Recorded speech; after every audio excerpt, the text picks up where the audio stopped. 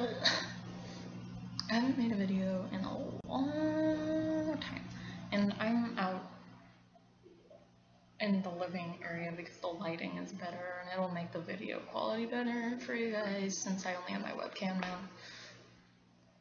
So sad. Anyway, my stepdad's sleeping, so I'm gonna have to be a little quiet. So I'm very sorry about that. But I went on Twitter after coming home from school, so if I'm red, I just got home. And it's very hot outside, it's 106 degrees. Perks of California. Anyway, it is World Suicide Prevention Day, and this is a very serious topic because suicide is serious. Anyway, I kind of just wanted to say, you should be kind to people, and you need to be nice to people, which is redundant, but I don't know, just respect people a little more, put a little more into the world. I know that's a really hard concept to get out there nowadays, but, being in high school, there's a lot of immature people.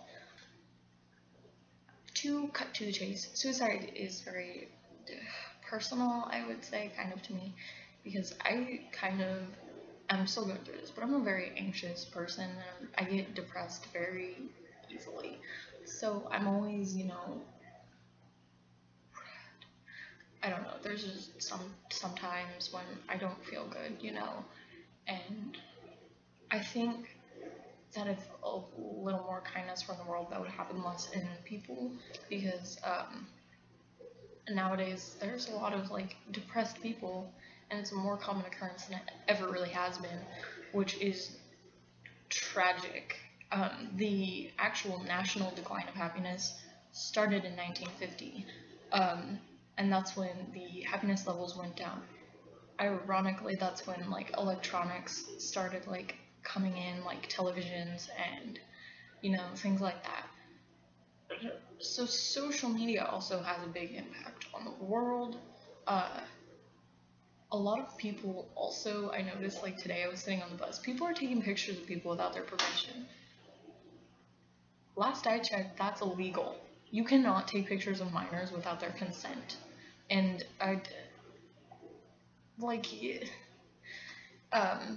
and these freshmen were taking pictures of my friends, and it was without their consent, and they were posting it on Snapchat or Instagram or whatever, and it was kind of rude. You're supposed to ask people before you do that kind of thing, and that's kind of this has nothing to do with suicide. I don't know why I'm talking about this, but sometimes it actually can kind of lead to suicide because people are posting things on Snapchat or on Instagram without thinking about it. And I think that's the key word in this video, is thinking. Think before you social media. And that's a thing that people say at my school a lot, is think before you social media, which means think before you post something. You want to be very careful in this day and age. There are a lot of weird things that go on. So, what I'm just trying to say is be very careful, be appropriate, be kind, share your love towards other people. Also, another topic I kind of wanted to touch on are hate pages. There are whole Instagram pages made up for just hate towards one person. And I see this quite commonly from my cousin. I stalk her Instagram. I stalk the crap out of it, which sounds weird, but I love her. She's my best friend. And I see her post a lot of things all the time about these hate pages saying we need to shut these down. And you know what? That's a good thing. Who just devotes their time to making a hate page on Instagram for one little cosplayer? It's sad and tragic, and it's just, I don't know,